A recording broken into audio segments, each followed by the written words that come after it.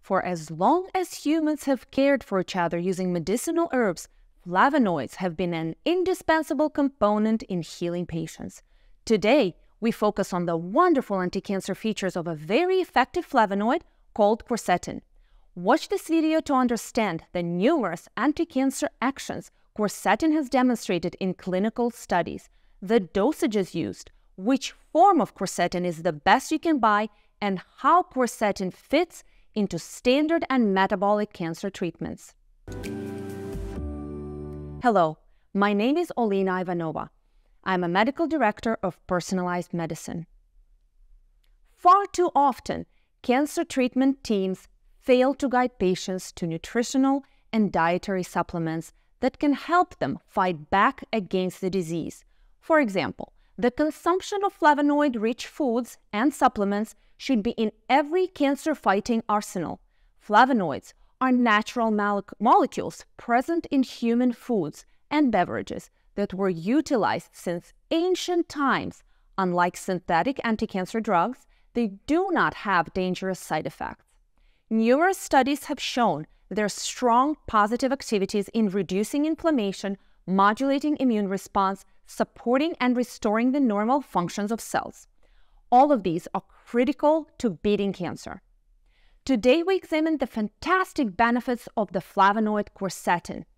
It exerts a wide range of anti-cancer effects that have been well documented in thousands of studies.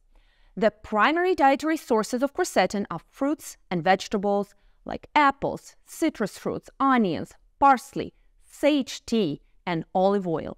It is important to eat nutrient-rich foods, particularly when fighting cancer. But to get the maximum benefit from quercetin's anti-cancer capabilities, supplements are used to increase bioavailability. In a moment, we will review the dosages that have been shown to deliver benefits. Now, studies show high levels of quercetin can deliver a multi-pronged attack on cancer.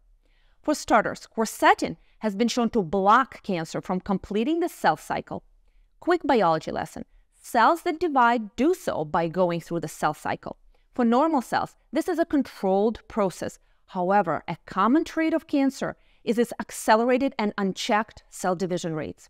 Quercetin can block multiple phases of cancer cell cycle, preventing it from multiplying, thus helping to slow the growth of the cancer. Here's another problem quercetin can help solve. Cancer cells have an ability to ignore signals that tell them to self-destruct. Our bodies do an amazing job of understanding which cells are unwanted or damaged beyond repair. Most of the time, things are working properly. These cells are instructed to terminate, and they carry out the orders. This process is called apoptosis. However, when this command is ignored, it can lead to cancer. There are many complicated mechanisms cancer cells have developed to avoid apoptosis, but quercetin has an ability to inhibit key proteins that cancer cells use to shield them from normally programmed cell death. Quercetin also plays an important role for those implementing a metabolic cancer treatment that aims to starve the disease. It is a fact that the majority of cancers intake glucose at much higher rate than normal cells. Top cancer researchers like Dr. Thomas Seyfried of Boston University and Dr. Lewis Cantley of Harvard have put forth evidence that non-toxic treatment approaches like low-glucose keto diets, dietary supplements, vitamins, and cheap repurposed drugs can be used to block off cancer fuel sources. Quercetin can play a role in an overall metabolic cancer treatment plan because it has an ability to inhibit a key cancer glucose pipeline called glucose transporter 1.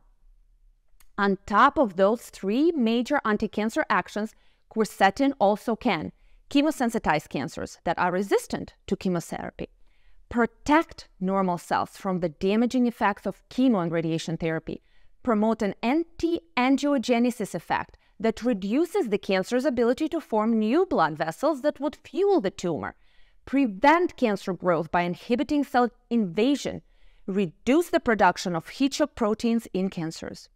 Again, a library of studies show that quercetin can provide these anti-cancer effects, many of which are linked in the description of this video. Some of the studies that showed promising results tested quercetin doses that range from 15 mg per kilogram and higher.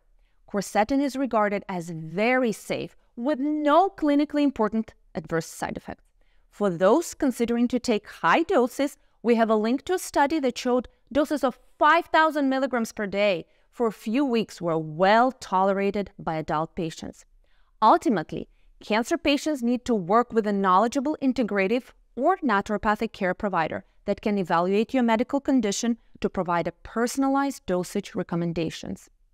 Also, not all forms of quercetin provide the same impact. Studies show that quercetin dehydrate seems to be the form with the best bioavailability, meaning your body can use this form more so than other types. As with any supplement, make sure you source it from a manufacturer that has a potency and safety testing conducted by a reputable third party. Check out the description to find links to the referenced articles and other resources that could be helpful. We hope you found this information useful. If so, please like the video and choose to share it with others that can benefit.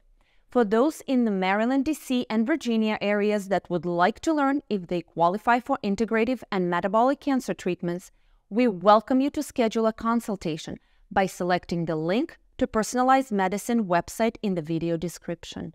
We thank you for watching our video and we wish you the best of health. Stay strong and informed.